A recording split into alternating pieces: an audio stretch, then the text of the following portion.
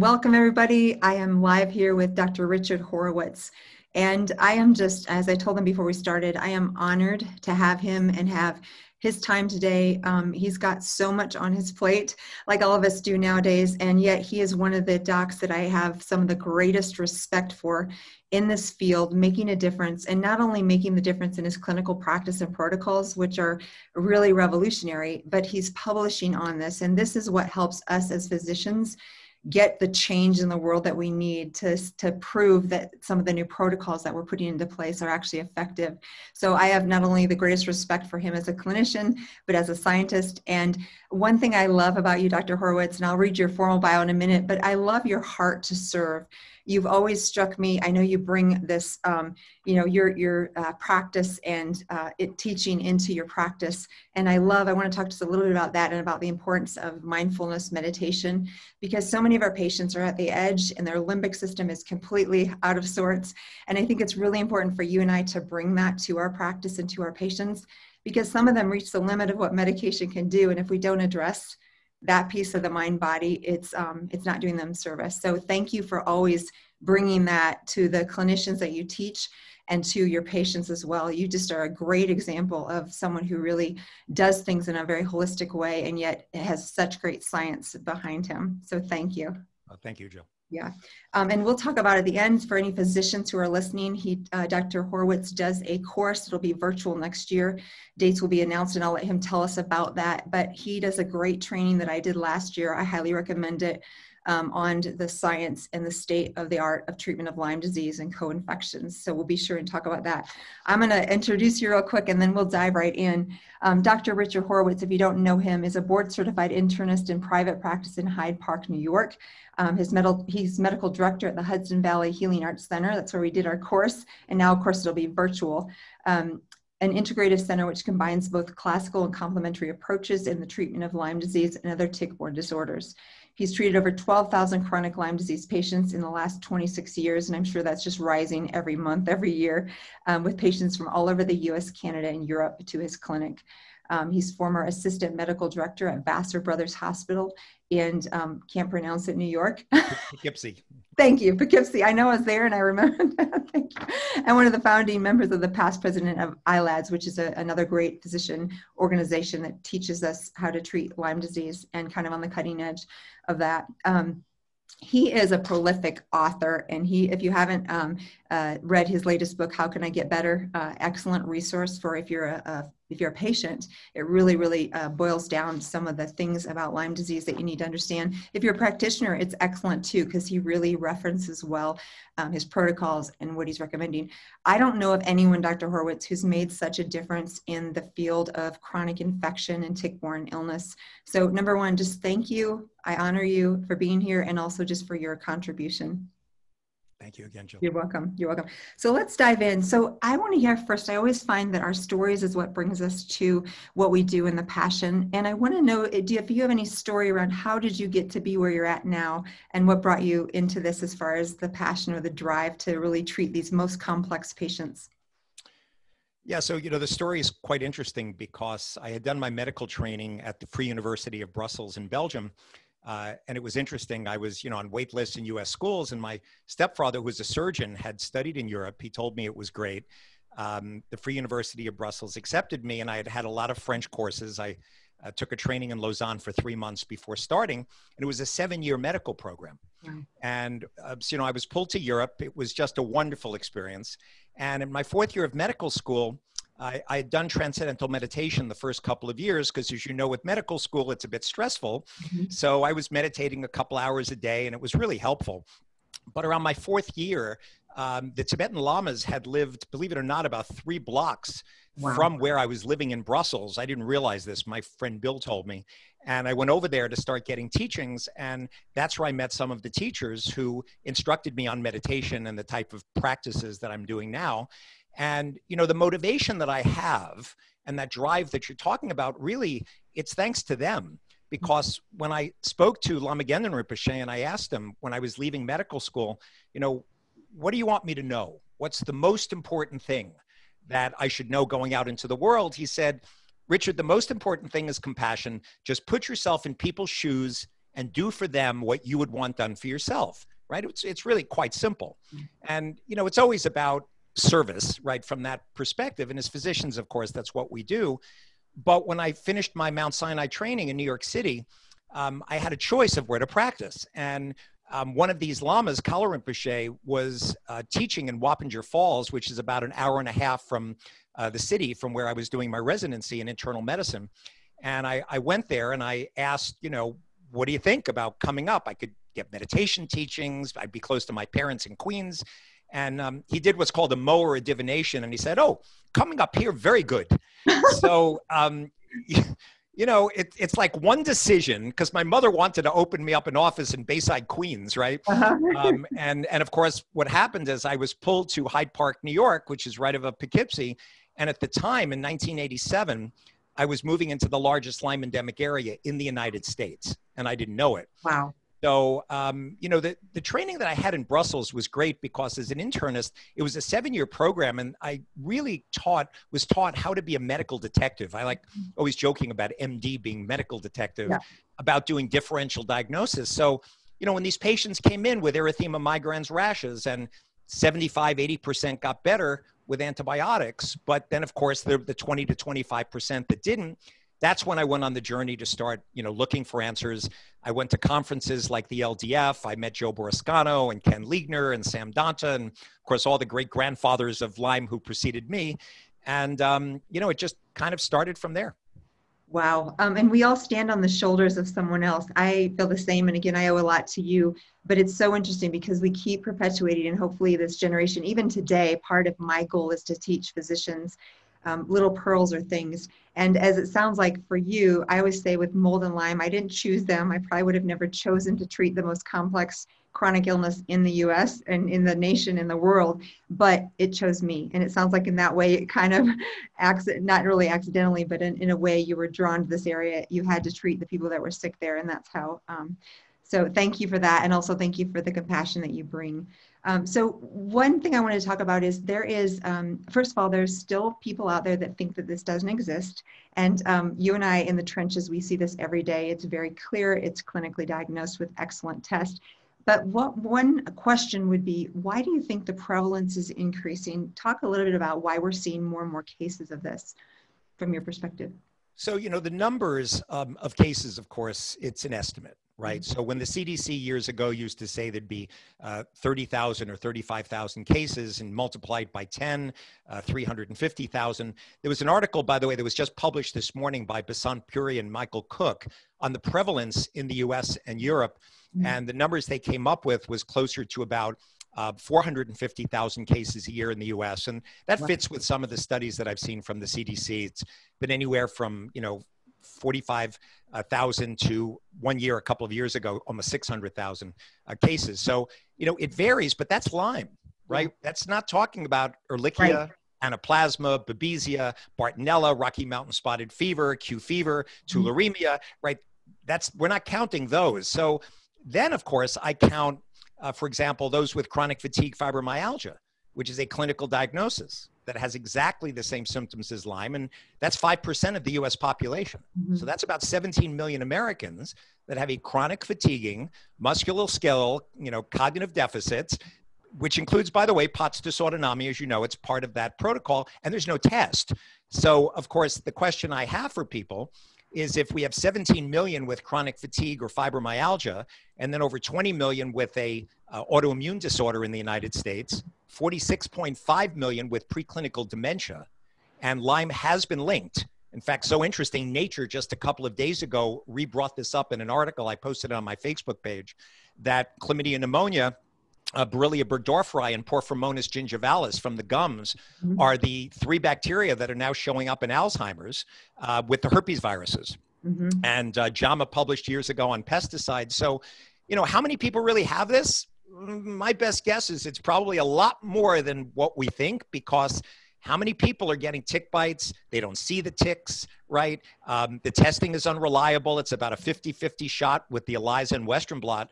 So, you know, regarding that, for people who are not sure, who are listening, you know, who say, hey, I have chronic fatigue and I have good and bad days and the symptoms come and go, and I have migratory joint pain, migratory muscle pain or migratory nerve pain, tingling, numbness, burning, stabbing.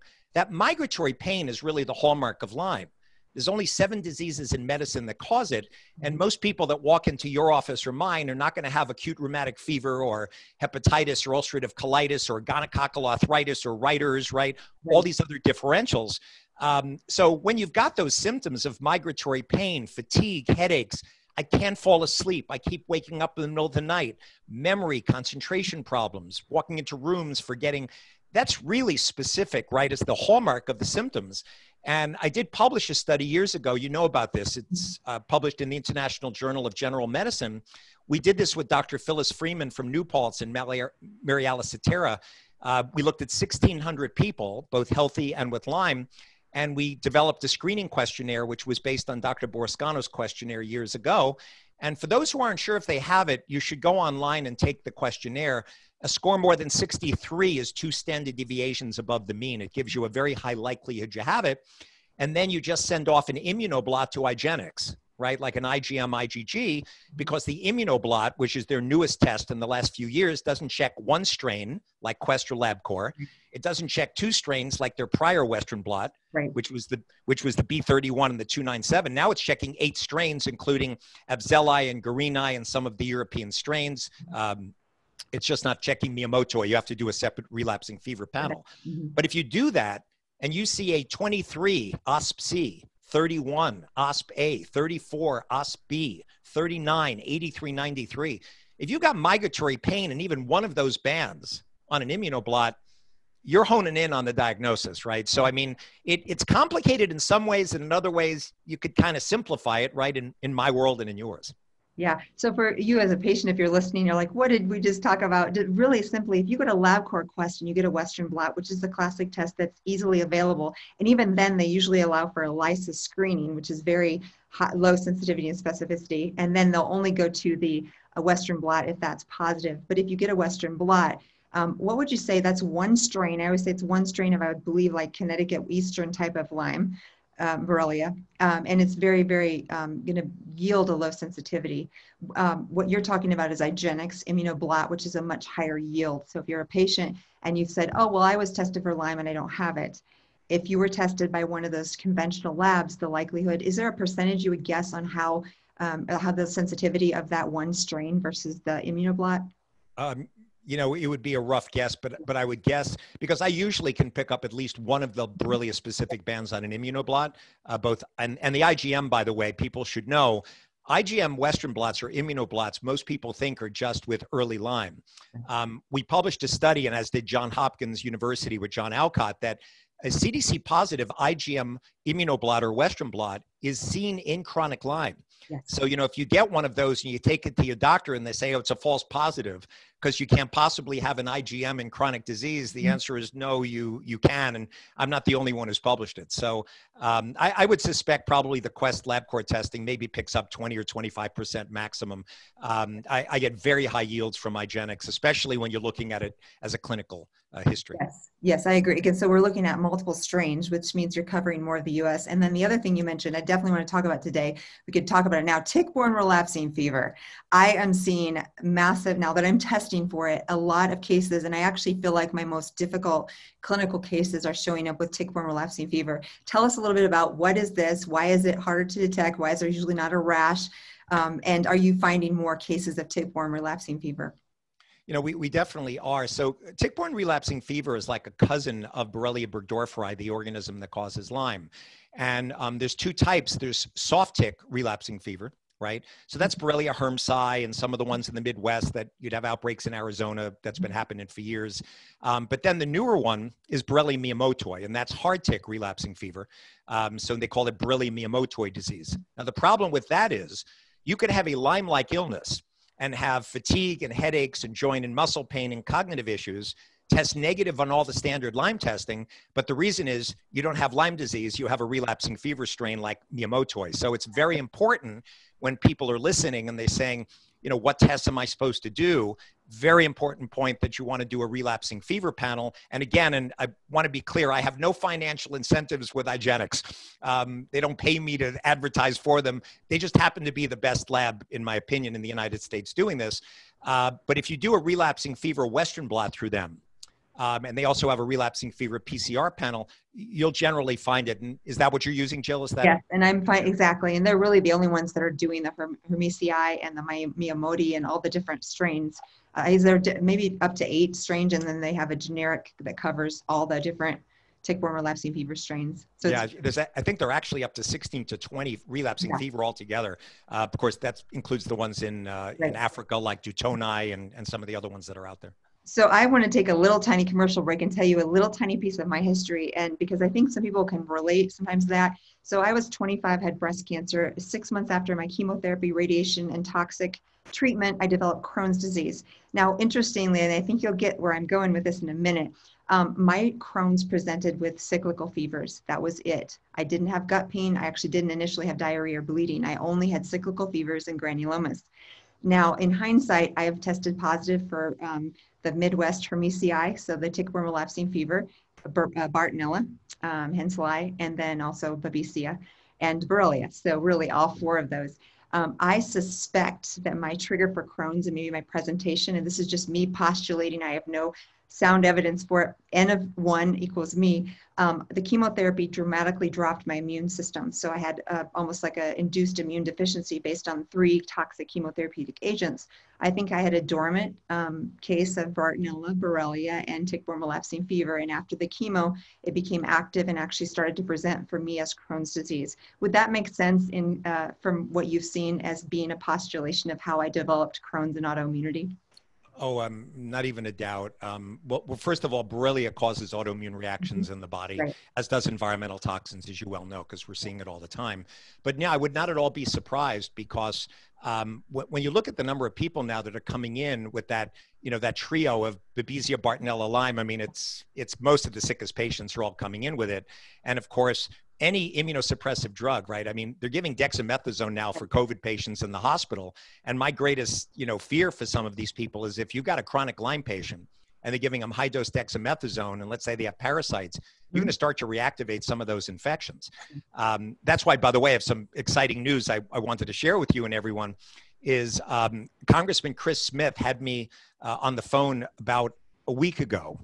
And there was a patient in the hospital in New Jersey who was a chronic Lyme patient with COVID. He was on a ventilator. Now, this was already day like 25. He was not doing well. He was on dialysis. And he asked me, he had heard about my protocol from Pat Smith. And so I was on the phone with the hospital administrator trying to get him IV glutathione. Well, fast forward, the hospital would not do it because it wasn't a drug, because they didn't know how to use it, the sourcing I was getting it from. Lo and behold, the patient have died. So Congressman Smith was on his way driving 3.5 hours in one direction to pick up glutathione vials from me. When he had to turn around, he was so frustrated with this, and I don't even know his relationship with the family, that the next day he said to me, I'm going to get the head of HHS, Alex Azar, on the phone, and I want you to speak to him about your protocol, and let's see if we can get a randomized trial. So as per his word, the next day I was on the phone with the head of HHS. Other doctors were on the phone also, and with Congressman Smith, and they look like they're going to try and fast track it through the NIH. Kristen Honey was with me. We corresponded a few days ago, and we're going to try and get this through to try and get an ivermectin glutathione protocol for COVID, as well as today. I was emailing also someone that he put me in touch with to get a randomized controlled trial also on the double-dose dapsone protocol that we'll discuss today. So, I'm really trying to move this ahead because, as you said earlier, there are a lot of people who don't believe this, who don't believe that this is a chronic persistent illness. And the only way we're going to convince the mainstream medical establishment, we've got to do a randomized trial. Absolutely. And I just support you in every way, and any way that I can be a part of that, I'm in, because I see this as the epidemic. Now, something you mentioned earlier that I think is relevant for people who are listening, whether you're a practitioner or a patient, to understand this is, I think part of the thing we're seeing is immune system suppression. So that can happen in many ways. But what I've seen over the last 10 years, at least, is there's much more chronic, severe, complex illness than there was even a decade ago. And my theory on that is our environmental toxic load, whether it's mold or whether it's heavy metals or whether it's chemicals in the environment, our air quality, our food quality is all decreasing. And so our immune systems are having this onslaught of toxins that are suppressing it, or like you said, steroids or immune modulating drugs. All of these things that are suppressing the immune system, and these old dormant infections that in some people, they could walk around if they have a very robust immune system and not be very symptomatic, or all of a sudden the bar drops and they start to pop up. And that's what you're talking about with dexamethasone or any other exposures. Would you agree that that environmental toxic load is part of why we're seeing much more prevalence of this?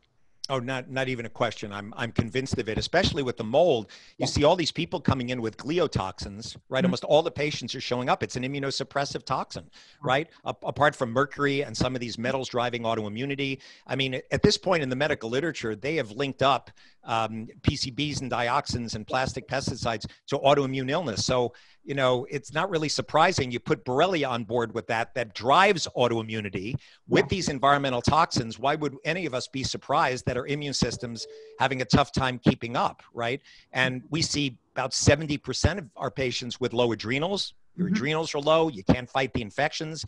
We check natural killer cells and T cells. We find them low in patients where we've got to use beta glucan or transfer factors. So not even a doubt, people's immune systems are being affected. Yeah, and to me, that's a perfect storm, because I really believe there's still thousands of people walking around without symptoms that if you were to check, they might have those spirochetes or co-infections in their body, but their immune system is robust enough to keep it in check. So there are people who are asymptomatic, but what we see in our clinic is those who have lost that ability to suppress this. And really part of the treatment is absolutely the medications. We all use the modulators of detoxification and immune system and all the other support that we use, because you have to look at all this. But a big piece of this is if you can get the immune system working with you, with the protocols, that's how people recover and go into remission, is their immune system's a piece of the puzzle. And then all the things that we do to suppress that infection is the other piece of the puzzle. So, and with Lyme, and Dr. Freeman and I published this a couple of years ago. We did 2 precision medicine papers in the Journal of Healthcare and in the International Journal of General Medicine. We found that 7% of our patients had chronic variable immune deficiency. They had low immunoglobulin G. They couldn't fight infections, subclass deficiencies, 1, 3 of the big ones. They go up in Lyme and acute, and they go down with chronic. So yeah, a lot of immune suppression that we're seeing in these patients. And up to, I think it was 75 to 80% of our patients had subclass deficiencies from the Lyme alone, because they've shown that when Borrelia invades the body and gets into your lymph nodes, it attacks the parts of your lymph node that make IgG antibodies, which is why you get these CDC positive IgM Western blots, is because it's basically shifted your T cell response. So yeah, it's a big problem. So if you're a patient, now if both of us in clinical practice, I'm checking every single person I see for total IgG, IgM, IgE, IgA, and then the subclasses 1 through 4 of IgG, which are critical. And as you mentioned, chronically they can be elevated. Would you say the IgM is, acutely elevated and then chronically more suppressed, especially type 1 and type 3? Yes, although I've also seen high IgMs in some of these patients too. I've seen it both ways. Exactly. And then we look at myelodysplastic things, and that's all negative. It's just this Lyme is causing the reactivity of the immune system. And then, like you said, the gliotoxin and myelophenolic acid, which is another massive immunosuppression from aspergillus and penicillin. And these are literally, the mold creates a toxin that causes immune suppression. So it's this perfect storm. And clearly you're seeing more mold as well. Now, say you have someone with Borrelia, co-infections, they're in a moldy home. Is there an order that you treat that? Do you try to work on getting them out of the mold and then treat the Lyme, or do you do it simultaneously? You know, I do a lot of it simultaneously, but as you probably do too, if someone, for example, has leaky gut and difficulty with their GI tract, you got to work on the GI tract first and get the liver detox pathways working. But a lot of times I can do a lot of this together. I found that oral phosphatidylcholine with, some liposomal gluten, a little bit of clay charcoal, sometimes, Questran, it seems to work and get it out. But of course, the problem for people is if they're still in the environment and they don't have any place to go. And that is a problem for some of the patients. Yeah, I feel like that's my most difficult clinical conundrum, is having the right environmental experts to take care of their home, because that's not my expertise. But I know that they can't get well if they're still living in a water damaged building that's significantly affecting their immune system. So let's talk about, you mentioned the COVID and the ivermectin trial potentially with glutathione. And I think I recall you mentioning that you had been using glutathione, N-acetylcysteine, lipoic acid, and then also ivermectin. Is that the basics of the? Yeah, so for those of you who don't, or aren't up to date on all the COVID literature, I published 2 articles this past year on COVID-19. One was in the Journal of Respiratory Medicine Case Reports, and it was 2 patients who had COVID pneumonia, who were getting very sick. One almost ended up in the hospital. His oxygen stats were starting to drop. And we gave him first oral and then IV glutathione. And both of these patients, within 1 hour of taking glutathione, along with N-acetylcysteine, which is a precursor that helps to drive glutathione production, alpha lipoic acid, which also helps to regenerate intracellular glutathione. The reason I came up with this protocol is because when I was looking at the cytokines, the inflammatory molecules from COVID, they looked exactly the same as the ones I was seeing with Lyme. And, for the last 20 something years, we'd be blocking this switch inside the nucleus called NF-kappa B using NAC, alpha lipoic acid, and glut. And I thought, well, that's interesting. Let's try it in COVID. And it's worked. At this point, I've treated about 30 COVID patients. Not one of my chronic Lyme patients have ended up in the hospital. Wow. Using this protocol. So I'm excited. And the ivermectin, it's interesting because before I started using it, we were looking at Alinea nitazoxazide, which also had effects previously on the SARS virus. And a lot of these antiparasitics have very good antiviral properties. There's a study on ivermectin through Leon Cayley that a large dose in culture drops the viral load by 5,000-fold within 72 hours. And they did a randomized controlled trial through Europe, US. They found that people on ventilators, they did way better than they were on ivermectin. So that's why I'm trying to get a randomized controlled trial in the United States. Excellent. And you mentioned IV glutathione.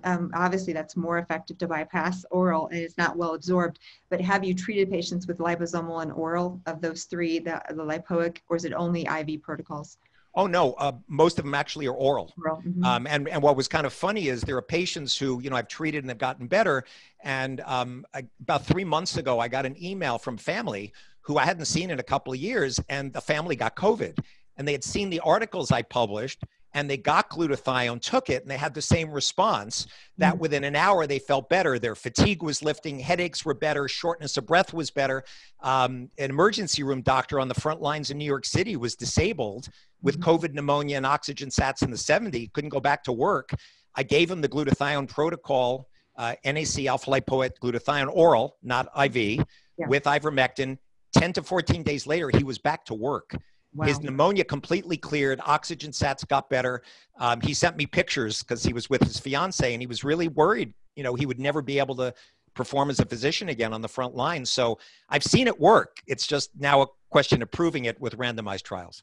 Yes, and it makes sense because, as you said, whether it's LPS-induced endotoxemia in the gut, or whether it's Lyme disease, or even mold cytokine storm, these are all similar pathways. One of them IL-6, and then many, many more. And so it makes, to those of us who are functionally minded, this makes perfect sense because it's a common denominator, common to all of these inflammatory chronic infectious processes. So we can apply the same types of protocols and treatments, even though it's slightly different infections that are contributing to it. So I love that that's clear. I want to talk about. And by the way, for people that want to actually see the science behind it in the protocol, 1 or 2 days ago on my Facebook site, which is Dr. Richard Horowitz, I posted a 7 to 8 page scientific document that I sent to Kristen Honey and HHS, which was the scientific basis for using glutathione and ivermectin. So for people that want to see it, you just have to scroll down a couple of posts that I did probably a day or 2 ago. You'll find the document and you can use this for yourself and bring it to your healthcare provider. You might find it be quite useful. And I will find that link and link it up. So if you're watching this or watching a recording, it will be below our Facebook Live here shortly. I'll make sure and include that link as well. One thing I wanted to explain to those listening, you and I know this well, but with Lyme, there's different forms of Lyme, and that's why the dapsone and the disulfiram can work.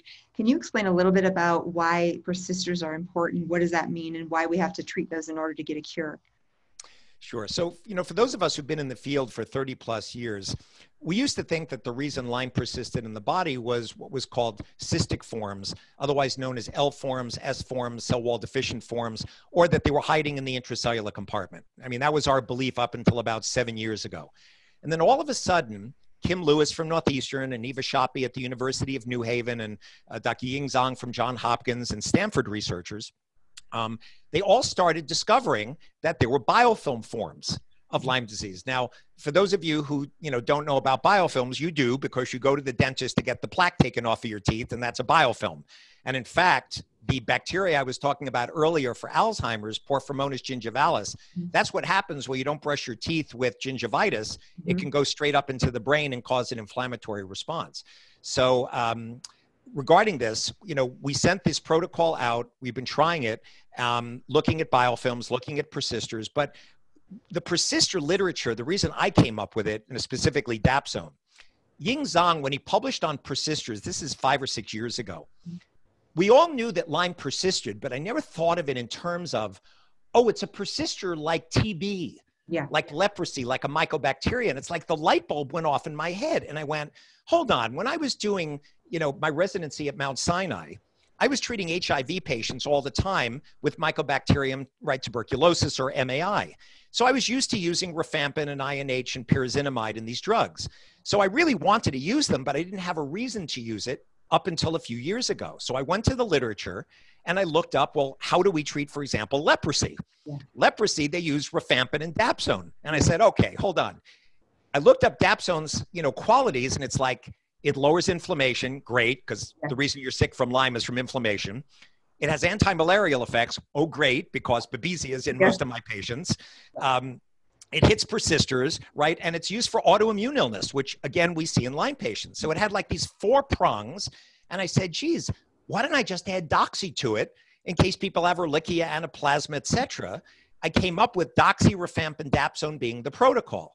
So we published several studies. Dr. Freeman and I had published 2 separate studies, 300 patients who did dapsone protocols up to 100 milligrams, which is the standard dose, and it worked. It helped 8 major Lyme symptoms, but here is the catch. It helped most people, except when they stopped the protocol, they relapsed after a certain period of time.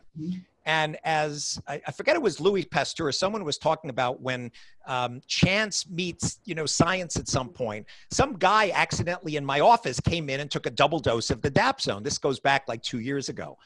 And he was very ill. And I went, oh my God, you could have killed yourself. Get off the drugs and come back in a month. And he comes back in a month. This kid was in his 20s, sick for like 7 or 8 years, in bed, couldn't work, couldn't go to school. He comes back a month later and he goes, Doc, I feel great. I've got no symptoms. I mean, he needed IVIG for a little bit of immune deficiency. And I said, all right, hold on. Don't take anything else. Come back in 3 months. Comes back in 3 months. He says, I feel great. Comes back in 6 months. I feel great. This went on for a year until he got 16 tick bites in Maine. Whole nother story. Yeah, I was ready to strangle him at that point. So I turned to my wife and I said, hey, honey, would you like to be a guinea pig?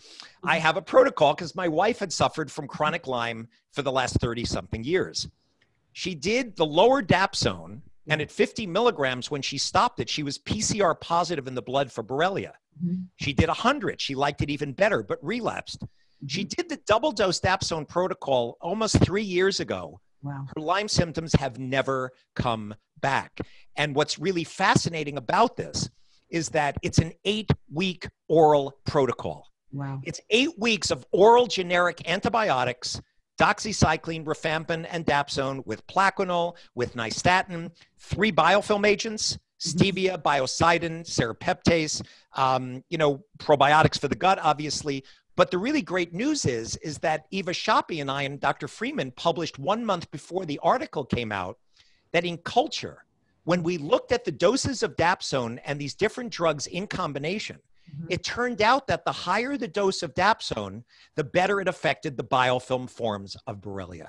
Wow. So these persisters are hiding in the biofilms. If you don't open up the biofilms and hit the persisters, you can't get rid of the disease. So we are on the cusp of a true possible cure. No one dared use this word for 30 to 40 years. I can use it now. We are on the cusp, because it is clearly the biofilms and the persisters that was the problem. But in the study we just published, what was also important, and this was in the journal Antibiotics for people that want to see it, maybe you can post it on your site, Jill, is that if you had active Bartonella by Bartonella fish testing from IGeneX, I think it was 8 out of 40 patients were Bartonella fish, or 9, they did not go into remission. They all improved. 98% of the patients improved on this protocol. 45% went into long-term remission for 1 year or longer. 58% of the PTLDS, the post-treatment Lyme, went into remission for a year or longer, but active Bartonella prevented full remission, as did half the cases of Babesia. So take-home message. You got to go after the Babesia and Bartonella before you treat with this dapsone protocol. Or my next step is to combine things like using Zithromax with dapsone, rifampin, and doxycycline, maybe adding extra methylene blue, using pyrazinamide that I published on BART. Like, you've got to add things on for the Bartonella because we're having a big problem treating it. But even just last week, I think the universe is favoring me on this one. There was an article published on essential oils. And they talked about that if you get the right combination, like cinnamon, oregano oil, clove, peppermint, if you add these to gentamicin, which is one of the few drugs I've ever found for BART, has been effective in putting in remission, but I hate using it because of the ototoxicity, renal tox. The essential oils lowered the MIC, the minimal inhibitory concentration. Maybe we can use Gent at half the dose or a third of the dose with essential oils so you don't get the toxicity. We have a cure for BART, right? Wow. Yeah. And then we're going to see all these people go into remission from an 8-week oral protocol. I mean, it's really, really exciting. Unbelievable. I'm going to share your new research. And again, we just are so grateful for you being on the cutting edge. So just to repeat what I understand, some of the triple intracellular, the hitting the BART, the Babesia, is ideally done before to lower the load. And then this is kind of at the end, that 8-week treatment for persisters. And that's when you're getting the best results. And that's kind of what I've been doing too, is trying to really get the load down first. And then, now we did mention disulfiram. That's something that has been used, of course. Dapsone, it sounds like, is actually more effective with less side effects potentially because it's a shorter course. I'm seeing a lot of side effects with the disulfiram, but what's your thoughts on disulfiram? Is that still? So, there's side effects with both drugs. I mean, the thing about disulfiram, the problem with the drug is the half-life is 14 days.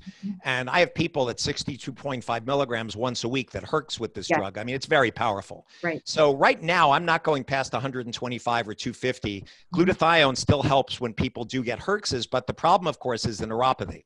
And we gave it to about 150 people. 5 out of 150 developed neuropathy. Fortunately, most of them are reversed over time.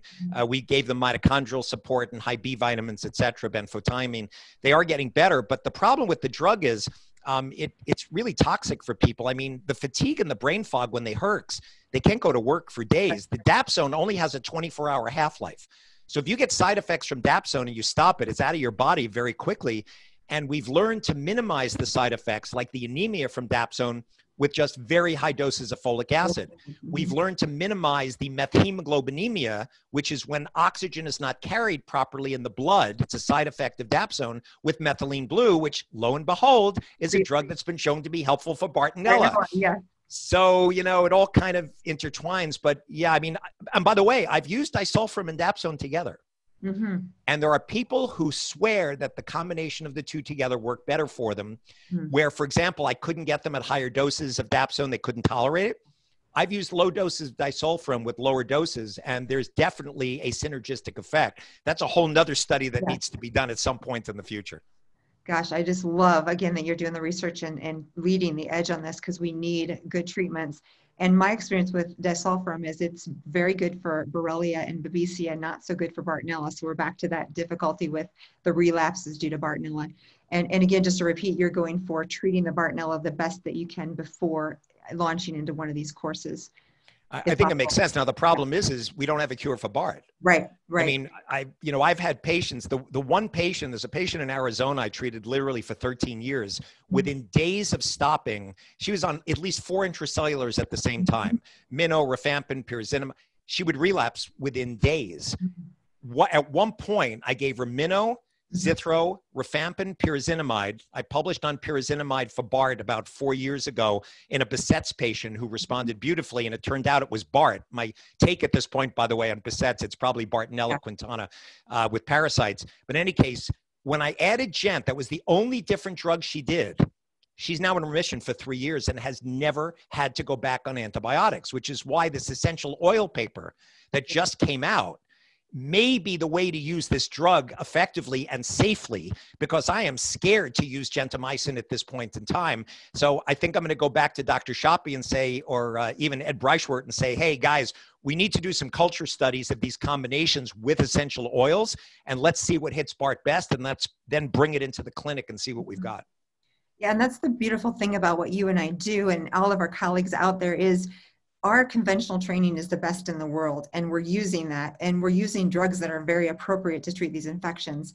But when we bring in the liver support, the detoxification support, the support for the gut, which is usually nutrient-based, and we think about essential oils or biofilm disruptors, which many have come in a natural form, like serrapeptase, biocidin, NAC, and others, stevia, we really get the best of both worlds. And I don't think we could treat Lyme purely with one side or the other. We need this combination. Oh, absolutely. I could never do it because we need glutathione for the herxes. We need all the massive amounts of good probiotics to keep the gut in order. But the beauty of the 8-week protocol, if we can prove that this works, it's no more long-term antibiotics for Lyme disease, right? I mean, you're talking about still replacing the microbiome afterwards, but you know, nothing like what we had to deal with. Exactly. And again, I do a lot of inflammatory bowel because of my history, and I see a large percentage of Crohn's and ulcerative colitis caused by either Mycobacterium species or Lyme. And so again, these things that are presenting with other, you know, their labels, the chronic fatigue, the fibromyalgia, all these things are labels, and what we often find underneath is these infections. In fact, Garth Nicholson even published on Mycoplasma species with Crohn years ago. I mean, there's lots of these things that show up in the literature. And interestingly, that's when I first started doing triple intracellular before I knew you. And well, I knew you, but I hadn't taken your course. And I was doing chlorithro, rifampin, and usually one other intracellular agent. And I was getting reversal of Crohn's disease. And I thought, well, we had MAP positive, right? So I was thinking I was treating MAP. And then when we talked, I said, I wasn't treating MAP. I was probably treating Lyme and co-infections, or at least both things, because it's the same treatment. And you know that they found Lyme and co-infections in the GI lining. Yes. There's a gastroenterologist in New Jersey, Martin Freed, who did the biopsies years ago and proved that they were there. So yeah, they may be causing an inflammatory reaction in the gut. And from what I understand, Bartonella, granulomas, cysts, lesions, it's very good at disrupting collagen. And so the granulomas and Crohn's could very well be related to Bartonella. Absolutely. That's one that needs to be examined. That's a good point. Yeah. This is fantastic. So I'm going to link to your articles. Is there anything else you've been working on or published recently that our listeners should know about? No, I mean, the two Dapsone articles, the one in Springer BMC and antibiotics are the two latest. I mean, in the last year, I've been quite prolific. You know, I still work for HHS. I was, you know, on the tick-borne working group, and I went down to 2 days a week when I started working for them. But this past year, I was on their HHS Babesia subcommittee, and Sam Telford, who's great, he and I did the chapter on Babesia. So, you know, that's also why I'm so up on Babesia.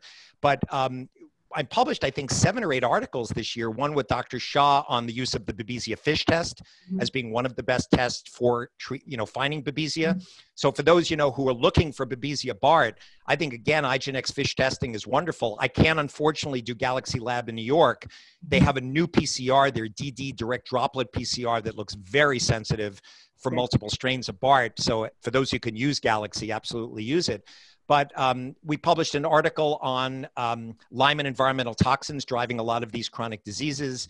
So yeah, I mean, there's been a lot of publications this year. I finally had time to kind of catch up. One on pregnancy, you know, showing Lyme in pregnancy with Babesia that you can treat with clindamycin and Mepron and Zithromax in the 3rd trimester safely. That was a case study that I published, and then Dr. Freeman and I published 2 COVID articles that. So yeah, it's been a prolific year, and I'll send you the links for all of them so people can see. Wonderful, and I will share those. This is incredibly exciting, and again, we're so grateful for you leading the edge on this. 2 quick questions: tick-borne relapsing fever. Would you lump that in because it's similar in treatment if you're doing Borrelia, triple intracellular? That is there anything different with tick-borne relapsing fever? Or is it? I don't think so. And that's of course a good question that I don't think anyone knows the answer, but I think it probably will still work, but because we don't test for it, a lot of doctors don't test for it, and we don't have large studies on it, it's kind of difficult to know exactly, but I would imagine it probably does work. Yeah. And then the second thing is, in my clinical experience, Babesia really amplifies and makes these worse. Is that true? Would you say that when someone has really any co-infection, but especially Babesia tends to make the course a little bit more difficult, a little bit more lingering long-term? What's your experience with Babesia being in the mix? No, absolutely. I mean, Babesia makes people 3 times worse. It was published in JAMA by Peter Krause in 1996 about these people getting worse. And essentially, what happens with it is that these people who present with day sweats, night sweats, chills, flushing, air hunger, I can't catch my breath, right, or cough. Those are the ones, obviously, that have Babesia, although, by the way, I've probably seen about 1 in 100 that don't even have the malarial symptoms and they still test positive. But yes, it absolutely increases the underlying severity of the illness.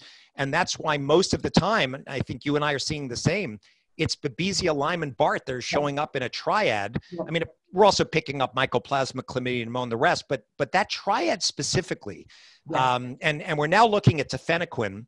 It's a newer drug, anti-malarial. I'm just starting to test it out now for Babesia. There's very few Babesia treatments that have come out in the HHS tick-borne working group report we did. There's no cure for Babesia. So we list all the treatments. I think they lower the load of the parasites, but very difficult to get rid of 100%. So we'll see if tefenoquine has some studies. And I know that Dr. El-Khoury at Yale, he presented to our committee, and he's got some really interesting research, which I'm sworn to secrecy and can't talk about. But he's probably going to be publishing some very interesting information on drugs that you would not suspect, just like with disulfiram, you would not have suspected it hits Lyme. Same thing with Babesia. I think he's looking at some really interesting older drugs that may have a good anti-malarial effect. That's what I love about these. It is not that the classical med school, we have this one line of this drug treats this, and it's not that way with what we're using. And the more we think outside the box, the more I think we're going to find curative treatment regimens for Lyme and co-infections. Last little really quick fire, a PCR versus FISH for Bartonella and Babesia. I've been doing both. Is one better than the other for detecting? I'm finding the FISH to be way superior. Okay. And that's been showing across the board for me. The FISH testing seems to be really an excellent test for picking up BART. That's why I published it in the recent study that we did. Okay. And by the way, for those who are listening, I just want to remind you, we did not really talk about prevention at all, but please be aware, a lot of people are not still doing tick prevention like they should. You've got to be looking at using permethrin, on clothing, unless you're really chemically sensitive, and using things like picaridin, 20% on the skin. I've tried 5%, 10%, it doesn't work. The mosquitoes come after me like crazy because my carbon dioxide's, I schwitz like crazy. I have to agree because we don't like toxic chemicals, but in this case, the prevention is so much better than the cure. Yeah, I highly recommend permethrin. I don't use DEET. I mainly use, picaridin at this point, 20% with that. And there'll be, Nuctatone, which is a citrus-based soap. It's from the CDC. It's going to be released in the next couple of years, and it has a very high efficacy, actually, for repelling ticks. So you'll be able to actually use a soap that's a tick repellent.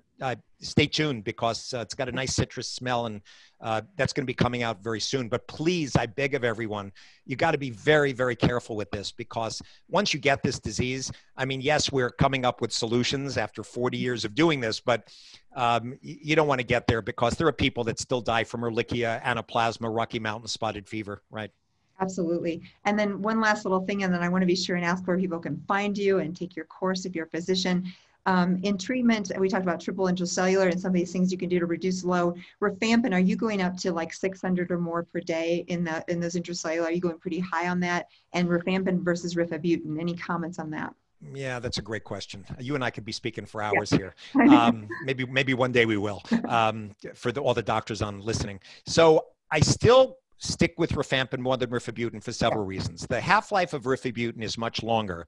And I've seen side effects of rifabutin with lower white cell counts, platelet counts, where I don't usually see it as much with rifampin. So I tend to use rifampin. It's generic. The insurance companies approve it. It's like $400 out of pocket to do rifabutin.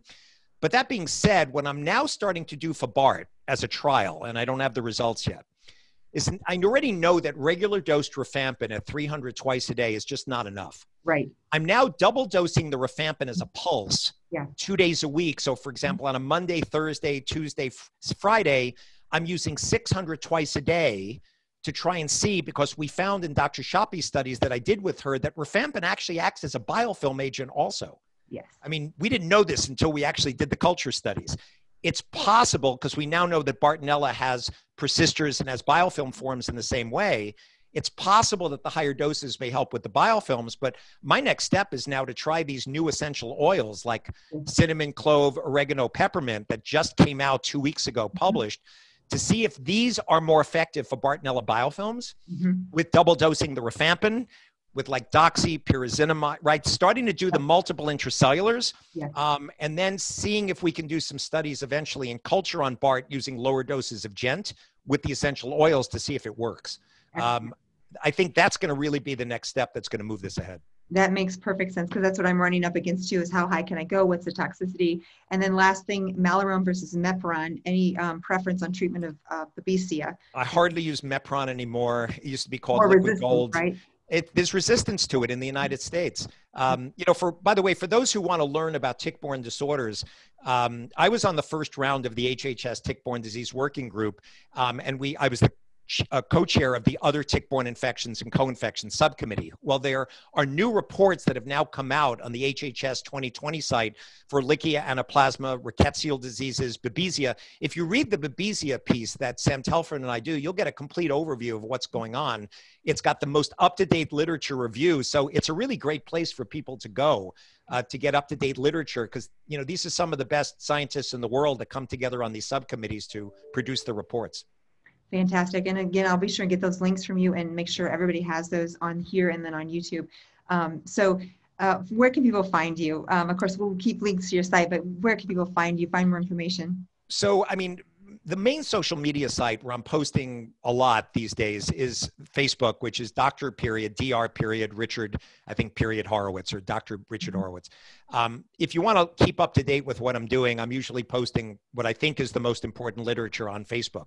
I will be doing, I'm only doing this once a year. I'll be doing a virtual course for Lyme and tick-borne infections. You were the last group that did it in person. And of course, we have a great time doing it, but we can only fit 40 people in that room. We can't get past. The last one, we doubled the number of attendees. I'll probably be doing it, I'm assuming in spring or early summer, probably sometime next year. And the way to learn about it is my office email. It's probably the best way, which is medical@hvhac.com. It stands for Hudson Valley Healing Arts Center. So medical@hvhac.com. If you want to learn about the course and get more information, my office staff will get me your information and we'll get you whatever you need. Perfect. And again, this will go out to practitioners. And so if you're a practitioner, I just want to give my endorsement. This is one of the best education. There's a lot of things out there, but Dr. Horowitz, you put on a great, and you just pour out your heart and your soul and all the information, just like today. You just fit about 3 or 4 hours of information into less than an hour, and we love it. We appreciate it. And if you are a practitioner wanting to learn more, I highly recommend his course.